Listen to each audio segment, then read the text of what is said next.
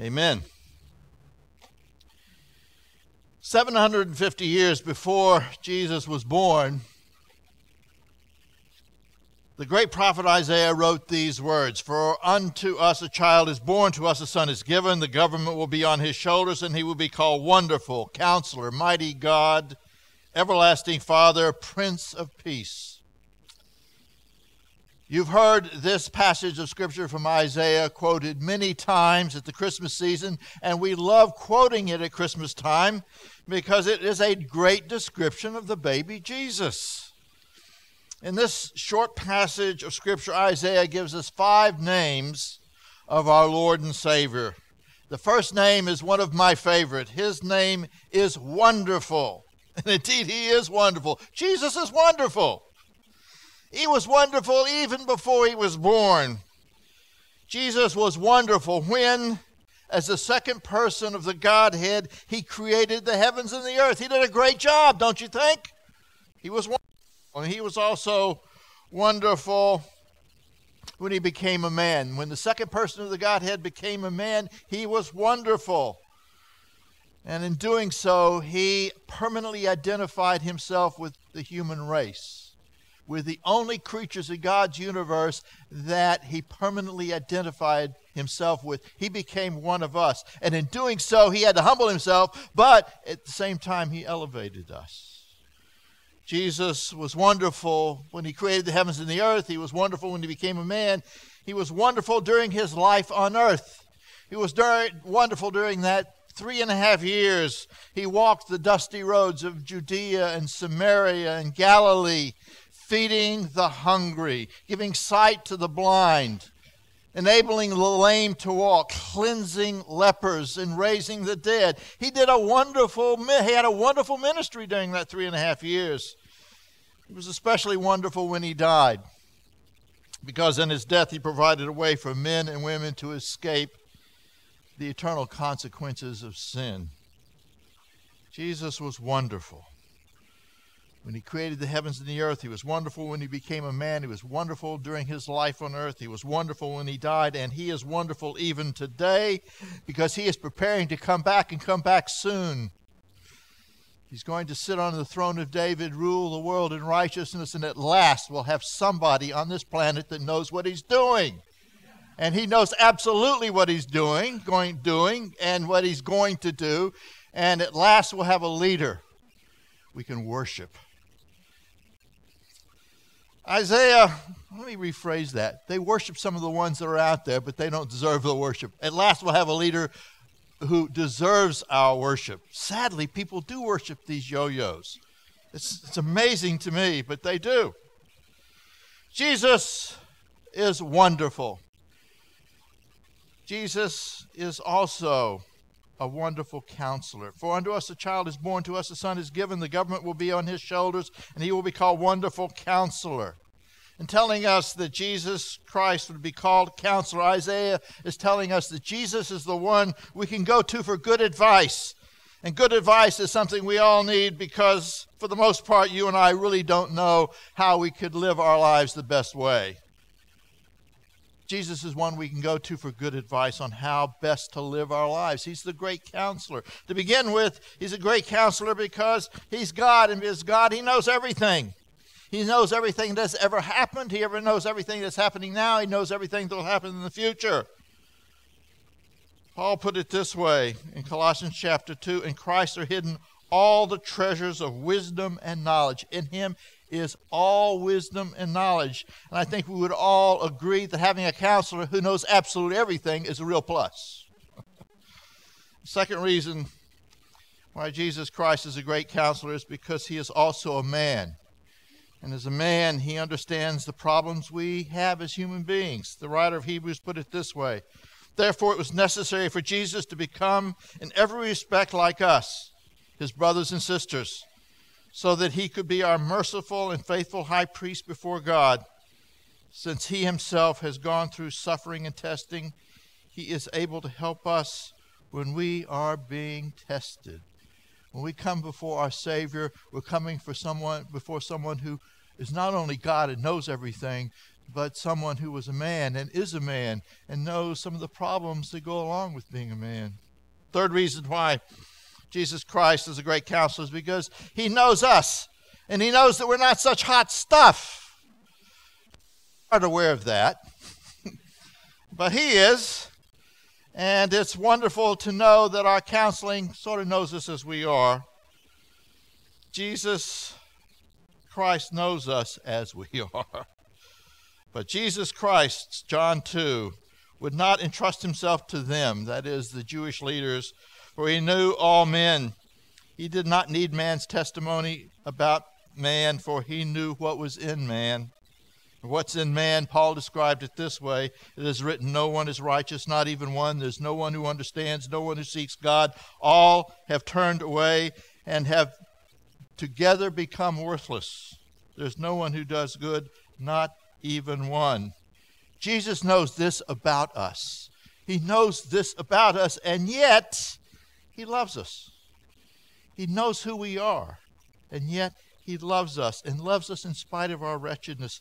He remembers, as the writer of Psalms put it, he remembers that we are but dust and takes pity on us. Psalm 103, for he knows how weak we are. He remembers that we are only dust.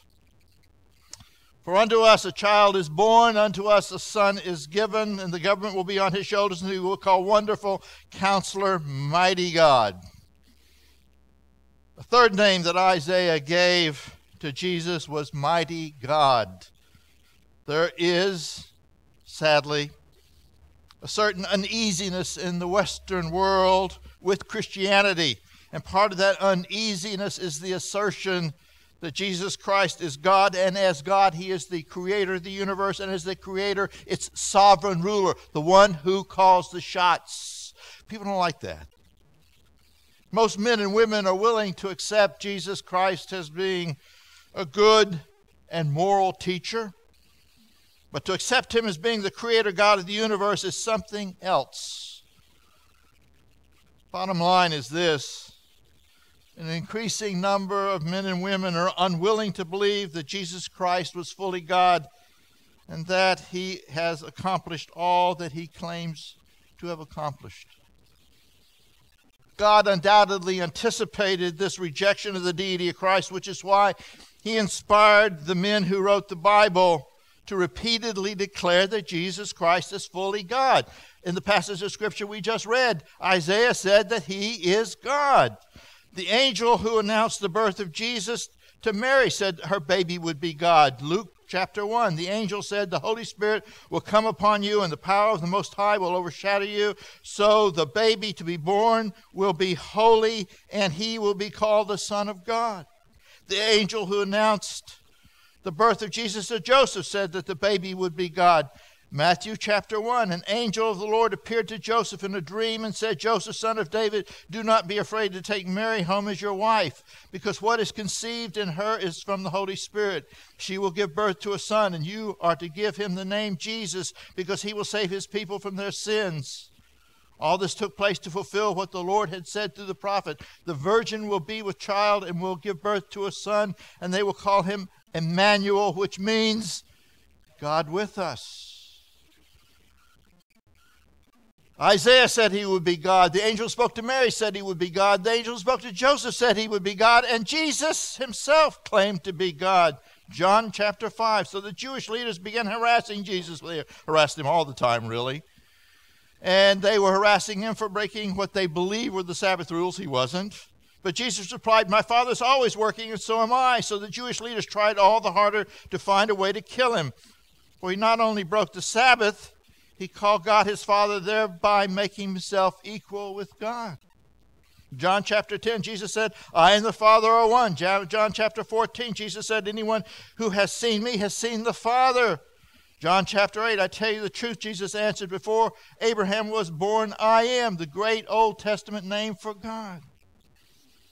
We could go on and on, citing examples of men and women in the Bible who declared that Jesus is God, but you get the idea.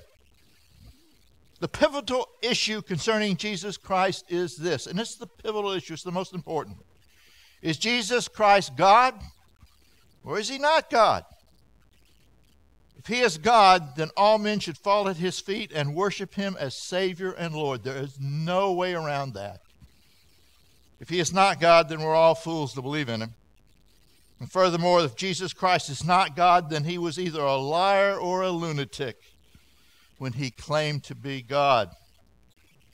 If Jesus was not God and he knew he was not God, then he was a liar when he claimed to be God. If Jesus was not God but didn't know that he was not God when he claimed to be God, then he was a lunatic. C.S. Lewis put it this way. It's a familiar quote, but it's worth reading again every so often. I'm trying here to prevent anyone saying the really foolish thing that people often say about Jesus when they say, I'm ready to accept Jesus as a great moral teacher, but I don't accept his claim to be God. This is the one thing we must not say. A man who was merely a man and said the sort of things Jesus said would not be a great moral teacher. He would either be a lunatic on a level with the man who says he's a poached egg, or else he would be the devil of hell. You must make your choice. Either this man was and is the Son of God, or else a madman or something worse. You can shut him up for a fool, you can spit at him and kill him as a demon, or you can fall at his feet and call him Lord and God. I prefer the latter here. But let us not come up with any patronizing nonsense about his being a great human teacher. He has not left that open to us, and he did not intend to.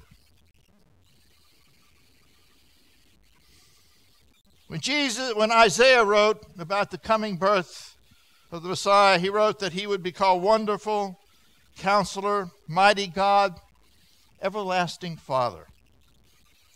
Now, it seems strange to read that one of the names given to Jesus by the prophet Isaiah was Everlasting Father. It seems strange because one of the great tenets of Christianity is that there is one God, and this one God is a Trinity composed of the Father and the Son and the Holy Spirit.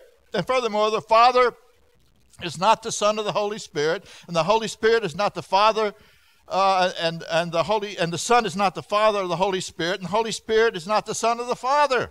There's one God with three persons, and each person is distinct from the others. Trinity is a mystery. We don't understand it, but we accept it because the Bible declares it to be so. And now Isaiah seems to be presenting us with a second mystery when he wrote that one of the many names of the Messiah Jesus is Everlasting Father. To which we respond, how can this be? The Trinity is tough enough to understand. Why are you confusing us here, Isaiah? This is how I mutter to myself sometimes when I'm reading, because somehow you expect me to give answers to these questions, and I look and say, I'm not sure what the answer is, but this one we have an answer for. The answer is this. The name Everlasting Father is an idiom used to describe the Messiah's relationship with time, not his relationship with the other members of the Trinity. And let me explain. The literal translation of Everlasting Father is Father of Eternity. Father of Eternity. In calling Jesus the Everlasting Father, Isaiah is calling Jesus the Father of Eternity. Isaiah is telling us that Jesus created eternity. He is its Father. In calling Jesus the Father of eternity, Isaiah is telling us that Jesus created a realm of existence where there is no end. And not only that, this is the best part. Jesus created his children to enter that realm of existence where there is no end, a realm in which his children will enjoy pleasures forever, a realm where his children will enjoy blessings without end. He created eternity. He created us for it, a wonderful, unending place where we'll only know joy. There's a wonderful passage in Psalm 16 that says this: you have made known to me the path of life. You will fill me with joy in your presence, with eternal pleasures at your right hand. And they say Christianity is stuffy and you hate pleasure. That's not so. Our precious Savior created this realm called eternity, where there will be eternal pleasure. And a pleasure without end, and we were created for that. Isaiah 35, the ransomed of the Lord will return. They will enter Zion with singing. Everlasting joy will crown their heads. Jesus Christ created a realm of existence called eternity. He is its Father, and He is going to usher His children into that realm called eternity, where we will enjoy happiness and pleasure without end, and I am eager for that realm. For unto us a child is born, to us a son is given, and the government will be on His shoulders, and He will be called Wonderful, Counselor, Mighty God, Everlasting Father, Prince of Peace. The fifth name Isaiah gave to Jesus was Prince of Peace. In calling Jesus the Prince of Peace, Isaiah was telling us that Jesus is the one who will establish peace, who would establish peace between men and God. When God created our grandparents Adam and Eve, they were completely at peace with God. It must have been a glorious moment in history. And then they sinned. And their sin erected a barrier of hostility between themselves and God. Their sin prevented there being real peace between men and God. The only hope of ever having peace between men and God was to have that barrier of peace removed. And that's what Jesus did at Calvary's cross. At Calvary's cross, Jesus took the punishment our sins deserve, and in doing so, He removed that barrier of hostility that had separated men from God. He made it possible for men to have peace again with God. This is why Jesus is called the Prince of Peace. Jesus is truly the Prince of Peace because He made it possible for men to have peace with God. We had it for a moment in the Garden of Eden, but then it was lost. Sin erected a barrier between us and God, and there would be no peace without that barrier being removed, and Jesus came to earth to remove it and to reestablish the peace with God that we lost. He is truly the Prince of Peace. For unto us a child is given, to us a son. I keep misquoting this. For to us a child is born, to us a son is given, the government will be on His shoulders, and He will be called Wonderful, Counselor, Mighty God, Everlasting Father, Prince of Peace. These are but a few of the many glorious names our God and Savior has been given, but there are others. And for the next 11 minutes, we would like to introduce you to a few more names and descriptions. So sit back and relax and join us in worshiping the King.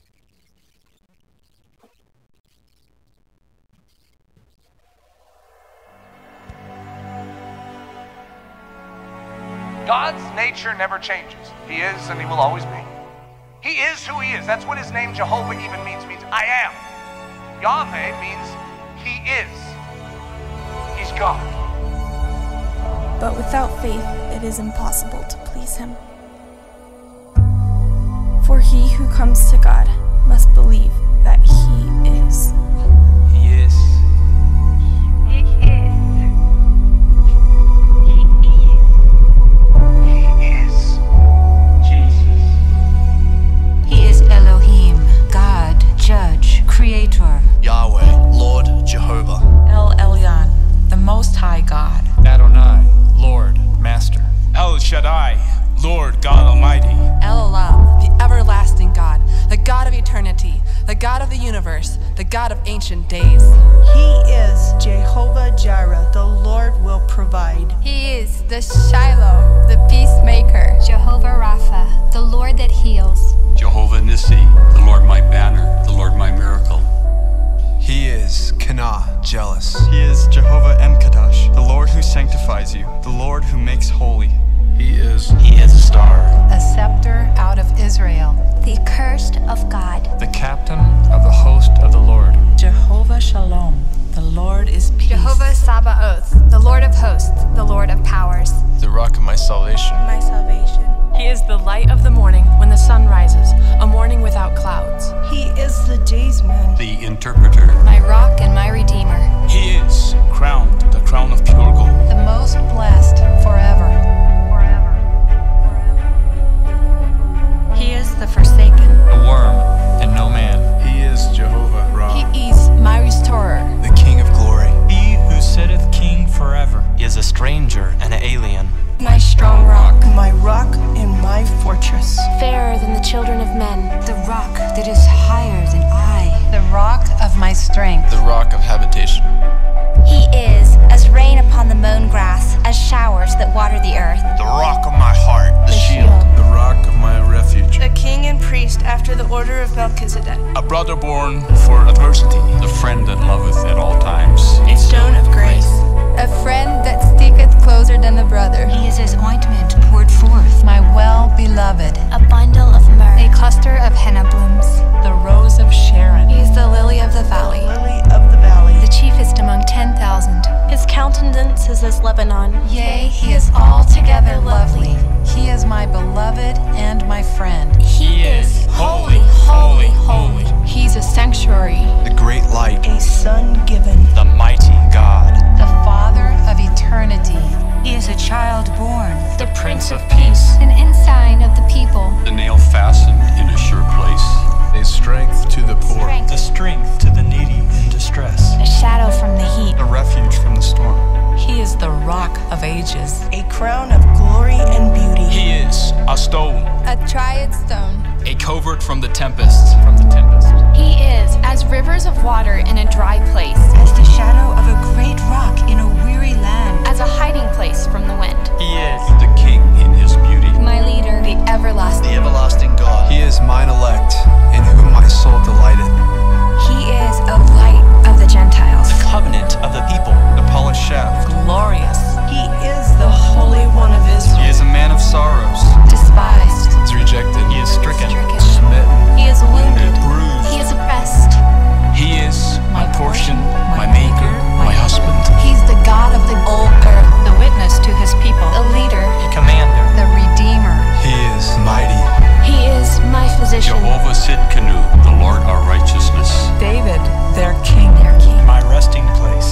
My feeder. The plant of renown. Jehovah Shammah. The Lord is there. He is the Prince of Princes. The Messiah. The Prince. The strength of the children of Israel. The hope of thy people. The ruler. He is king over all the earth. He is a refiner's fire. Fuller's soap.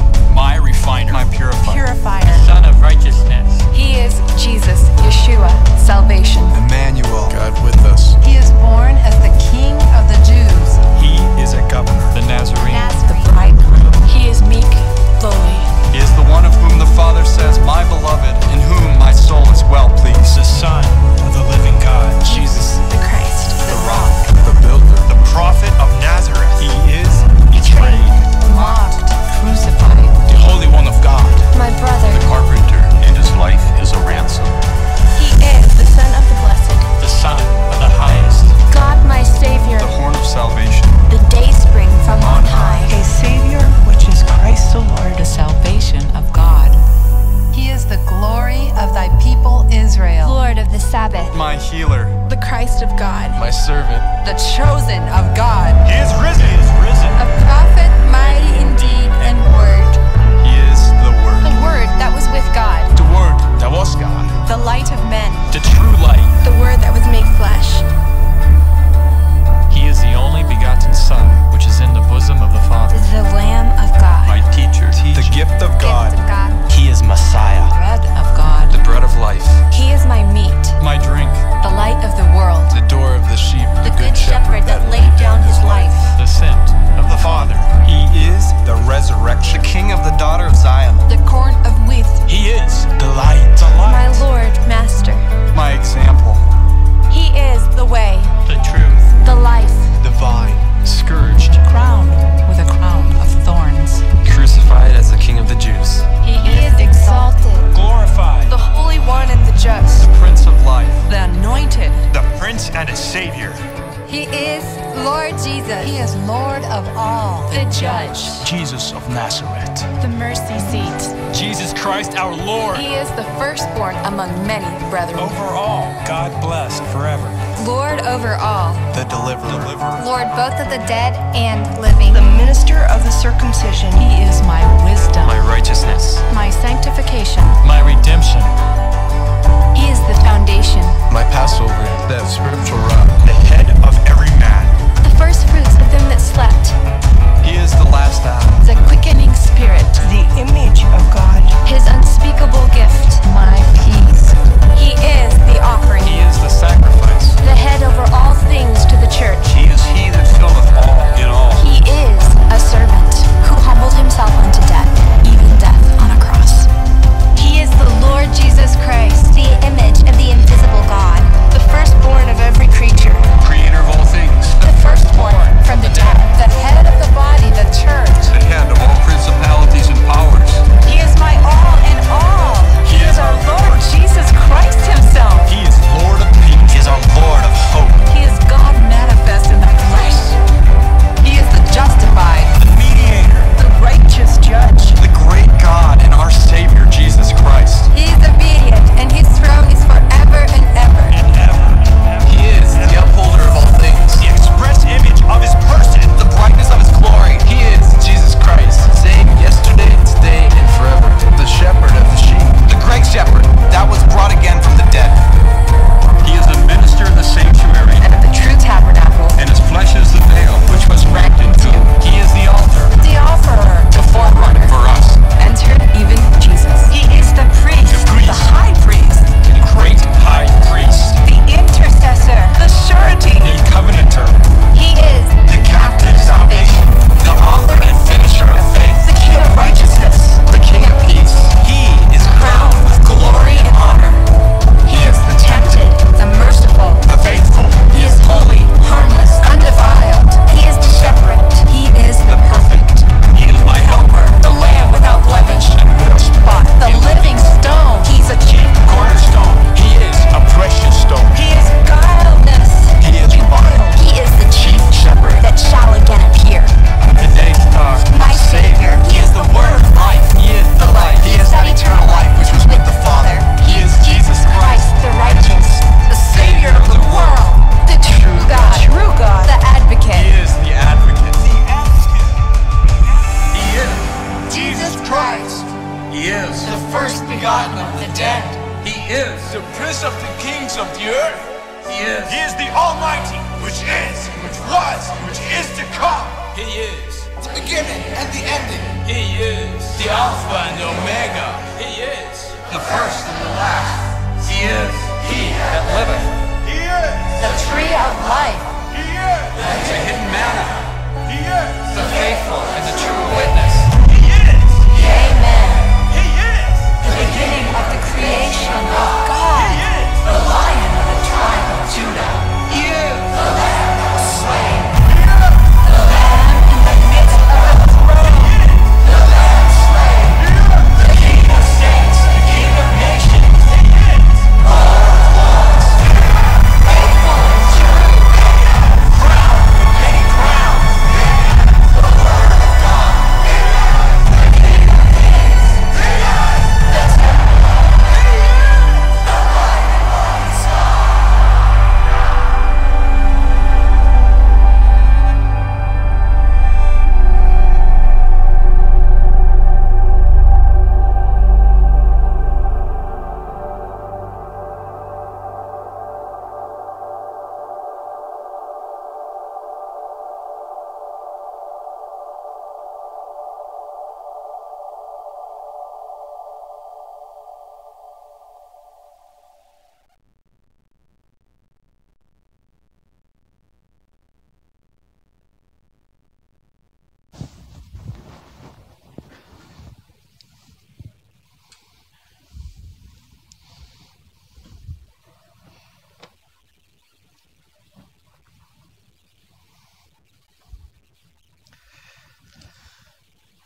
At Christmas time, we sometimes put off to the side some of the other roles that the Lord Jesus played because we see him as a babe in a manger. But the Lord came because he loved you. When he put aside